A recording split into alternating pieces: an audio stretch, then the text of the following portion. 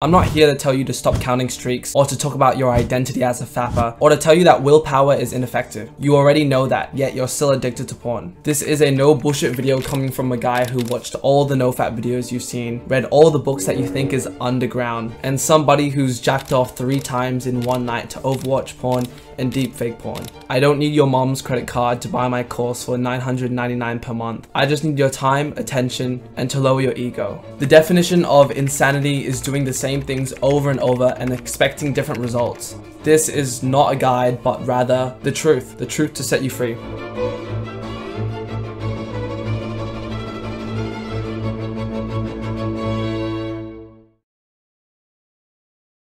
For this video, I urge you to drop everything you're doing and just give this video your full attention. Trust me, it will be worth it. When I was 16 and, still in school, I was socially anxious and really scared of talking to people. Little Dario was like a scared little boy. So when I found out about NoFap, I actually wanted to go hop on it so I could be more socially confident. I could talk to girls. But every time I relapsed, I kind of didn't want to show myself, as that creature that relapsed the next day, that was drained of energy. But now life is good. I've fortified my mind, I've strengthened my body, I have improved my confidence, and I don't really need porn. So you might be asking, how did I get here? Now in this video, you will need 2 frame of minds. Expectation. You can't force understanding of truth when you have an expectation of what it is. You must be open to whatever result is there when you find the answer. If porn turned out to be beneficial for someone who wants a productive life, it would be intelligent to use it. Or if it turned out to be unproductive, you should not, and find freedom. So what I want out of you, just to lower your ego and have some humility and to really have an open mind in coming in this video. Freedom comes from the understanding of where things come from, not the conscious attempt to end them. The second frame of mind is intelligence, aka thinking for yourself. What you consume doesn't make you smart. How you take the information, reflect, process it, digest it is what determines your intelligence. In religion, people meditate for hours trying to understand the deeper teachings in the scriptures so they can contemplate, digest, understand, and find truth in it. Your solution isn't found in the external world, but rather inside you, the internal. You need to understand yourself. This is the key to the mental prison that you're in right now. Most people, they consume something and then a new belief is formed. Intelligent people, they read it, they consume, they digest, they process, they think if it makes sense, and then they find truth, not because someone said it, but simply because they understand and see the truth in it, grounded in reality. It is the truth that liberates, not your effort to be free. Part 1, education and truth. I need to clearly state something right now. Abstinence is not recovery. Let me repeat that again. Abstinence is not recovery. Anyone can go for 30 days, 60 days, 90 days just by sheer willpower, but then they relapse and then they get depressed and then they start over again. It's this very destructive mindset. You haven't changed the way you think about the world or about your relation to addiction. This isn't recovery. You now have the opportunity to change something about yourself. If you watch to the very end, you will find the truth and you will find freedom. The benefits of quitting porn. Now, everyone likes to refer to the benefits as the NoFap benefits, right? But really, there aren't any benefits. But if you think about it, right? Imagine the norm. Everyone is drinking poison. A poison a day keeps your thoughts away, and everyone's drinking it. Now imagine you stop drinking it. You feel better. You have this clarity. Your stomach feels so much better. It wasn't the benefits of not drinking poison. It was the absence of the negative effects of drinking poison. Because everywhere it's normalized. Everyone is watching porn. If you see the porn statistics, there's like 50 billion visits per month. There are 8 billion people on the planet. You know how fucked that is? Remember this, quitting porn has no benefits. It's only the absence of the negatives. So then what does porn actually do to us? Because there's a lot of confusion, it says it makes you anxious, doesn't make you confident, it really screws up your dopamine, depression. What we want out of porn specifically is the dopamine. Don't confuse it with sex. Don't confuse it with ejaculation. We actually want porn itself because this is a drug. You see, dopamine is actually not pleasure, but the craving, the motivation to go do something. Why do you go out to this specific venue, this restaurant? Because you want to eat something in there. You're motivated to go there. This is dopamine working by itself. You remember, oh yeah, that Big Mac. Then you order the Big Mac. This is dopamine acting out. You need dopamine to motivate yourself to go eat food, to go drink water, to go out and work and get bread, to get money, to record these videos right here.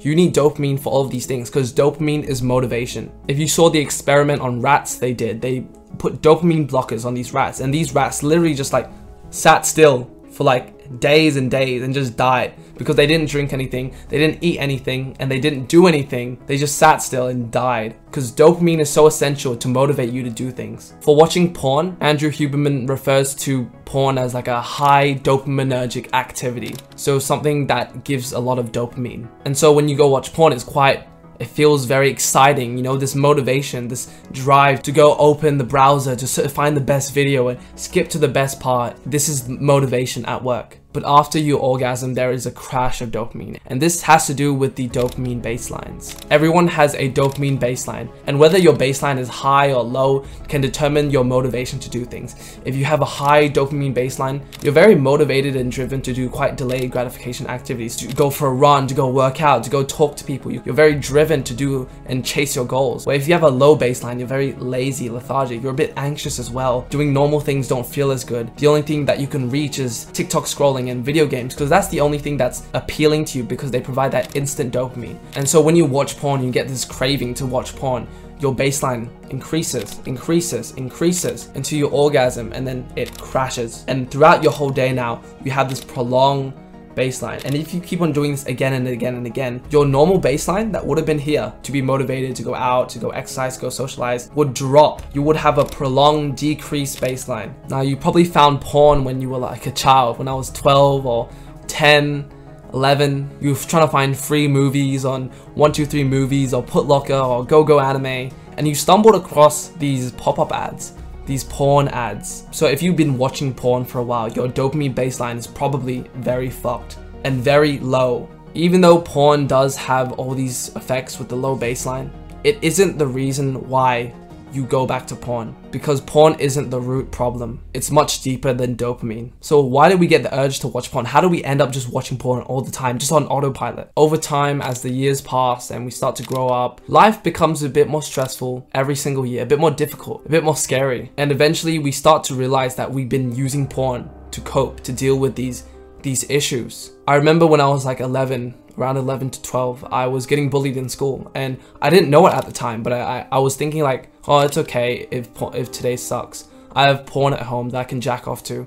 I didn't know it at the time, but I was literally using it as like a crutch, to cope with the bullying, and it provided this sense of comfort. Over time, we have strengthened, we have reinforced this neural connection that porn helps us with reality. And this is very dangerous, because every time now the automatic mechanism kicks in. When we feel stress, when we feel anxiety, when we feel boredom, when we feel nothing at all, we go watch porn. It becomes like an automatic mechanism that kicks in whenever we feel fear, anxiety, all these things. Anytime we feel these unpleasant emotions from deeper rooted issues, we watch porn to help us cope. And as we do it more and more and more, we become desensitized. Our dopamine baseline becomes lowered, it becomes fucked, requiring more extreme videos, which can lead to really like fucked up videos, like animals penetrating people. Normal activities like socializing, creating art, producing, reading, learning, all these things become dull. Nothing feels good anymore. We're not really motivated to do the things that keep us healthy, to exercise, to talk to people.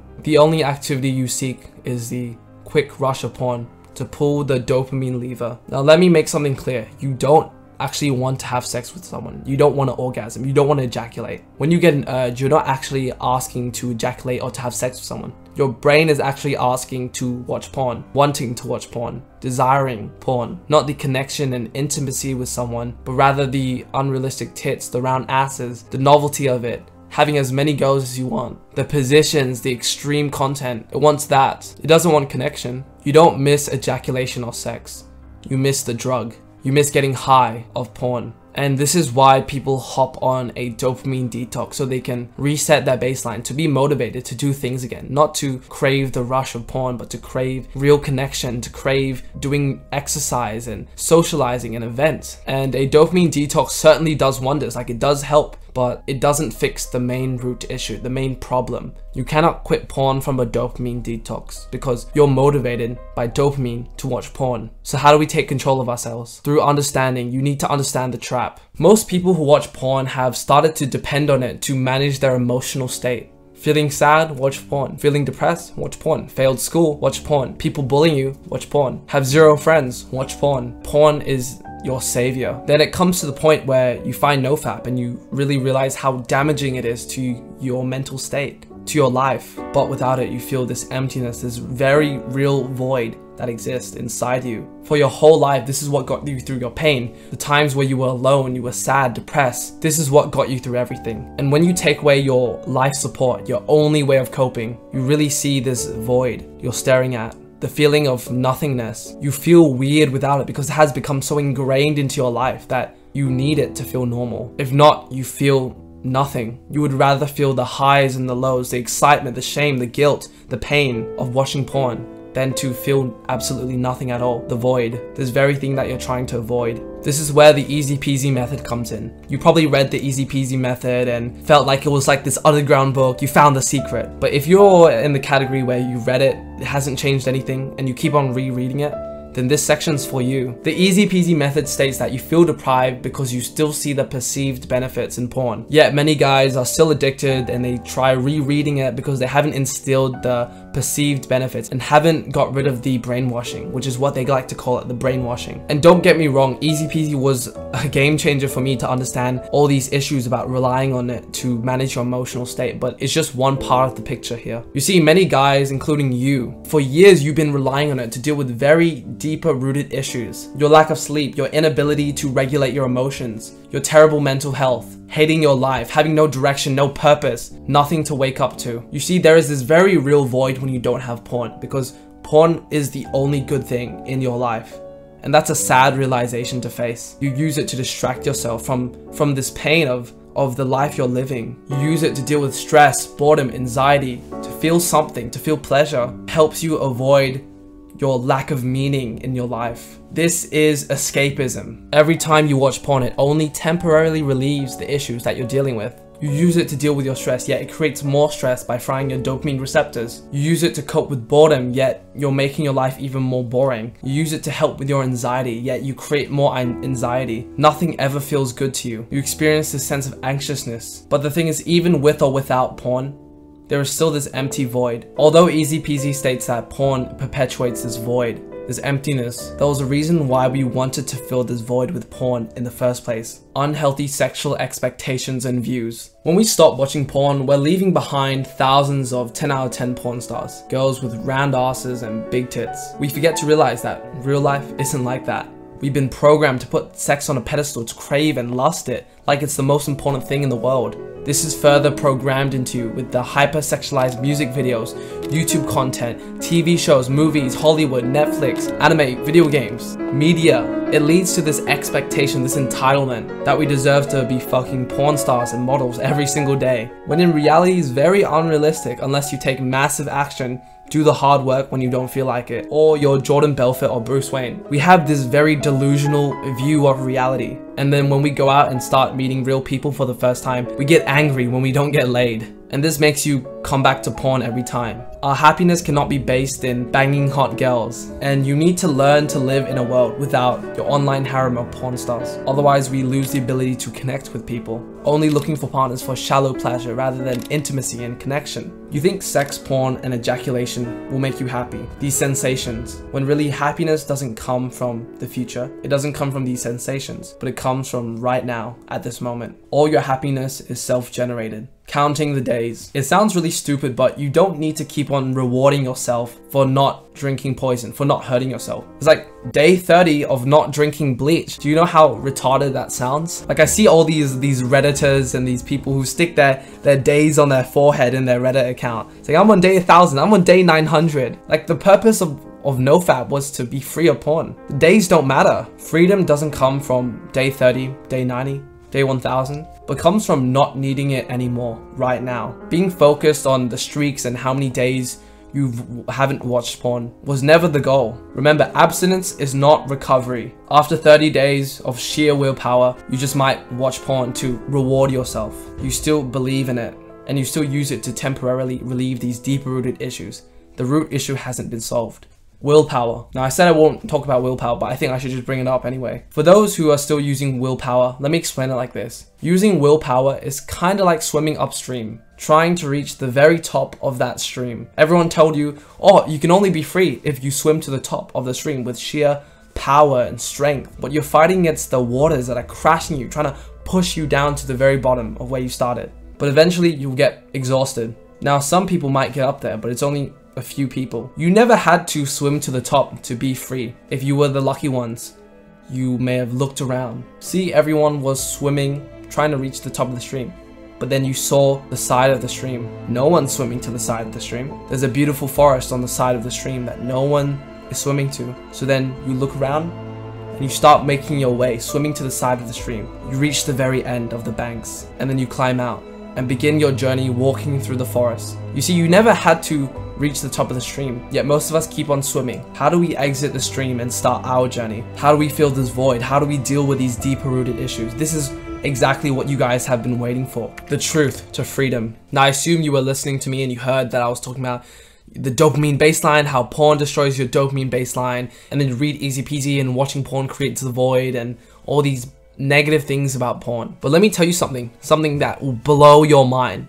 This is the truth. Are you ready for the truth? Porn isn't the reason for your unhappy existence. Porn isn't the reason why you procrastinate. Porn isn't the reason why you're depressed, why you're lonely, why you feel empty. It's not because your dopamine baseline is fucked. It's not because porn has caused you to be stuck in this perpetual cycle. It's not because you haven't reread the book multiple times. Porn isn't to blame, because porn is the symptom, not the root cause for your unhappiness. So what's the cause for me going to porn? You are the problem. This mindset of I will start living when I quit porn is destroying you. This is the cause for you going to porn. It is your fault. Why is it your fault? It's because of the reality you live in. Your lifestyle, this lifestyle, this reality devoid of any meaning, of purpose, of direction. You have caused yourself to want to escape from porn. You have caused this emptiness in your life. You would honestly rather feel shame, guilt, excitement, the highs and lows, than to rather face your life. You still see the benefits in porn because this is the only thing that you can use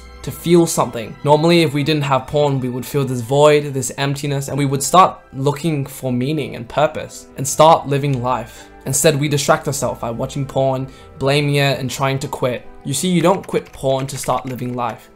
You start to live life to realize you don't need porn. People who love their lives, they don't watch porn. Why would they need it? Like, I'm not going to like turn off the camera right now, take my phone off this tripod and literally jump in bed to go jack off. Why? I'm perfectly in the flow state right here. People who love the life they created transmutate all their energy, all their life force into this purpose, this direction, this meaningful mission. So how do you know what your purpose is? This is the biggest dilemma on why so many guys are lost in this generation. Purpose is the problem. How you beat the best archer in the world is by taking away its target.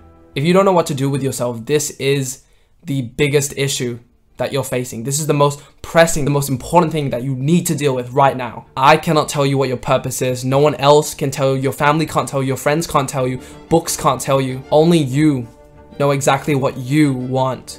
And I think this is the first time that anyone online has told you to figure it out yourself. So how do you really know what you want? Let me ask you something. Is there something that you wanted to pursue, something that you wanted to chase, something that you wanted to do, but you were afraid? Maybe you were afraid of the opinions of others. Maybe you were afraid of failure, or fear what other people may think of you, or you fear that you're not good at it. What would you do if you knew you couldn't fail? And whatever your current purpose is shouldn't be based on pleasure, shouldn't be based on ego, shouldn't be based on the opinions of others. You're doing this because you find fulfillment in it. Not because anyone else, or this person said that, or this person said this, but because you genuinely find true enjoyment, fulfillment in this. Something that puts you in this flow state, the sense of presence, that time passes by and you can just keep on doing the work. When someone experiences presence, flow, this is the time that people report being the most happiest. Your flow state is your ticket to peace, happiness, and your dream life, because peace and happiness can only be found in the present moment. It could be editing. You love adding images, music, videos, text, and compiling together to create this video art, this awesome video. Or you're a writer, you love compiling your thoughts, your wisdom and notes all into this piece of text to help and teach the younger generation what they really need to know. What puts you in the flow state? Because the road to living your dream life is your dream life. The present moment is the only thing that fills the void. Your flow task, your dreams, your purpose. This is the deeper rooted issue that you're not dealing with.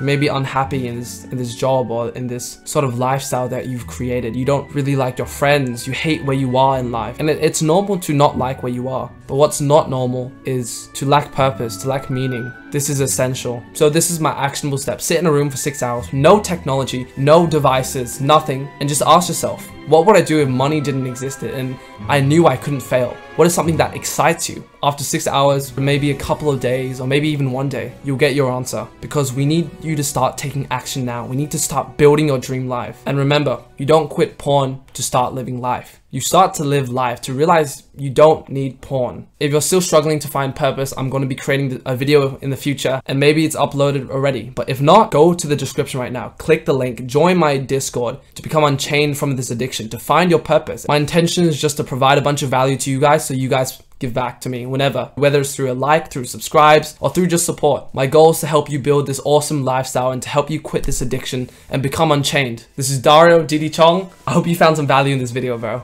And so yeah, send me a DM after this video, bro. I'm waiting. Peace.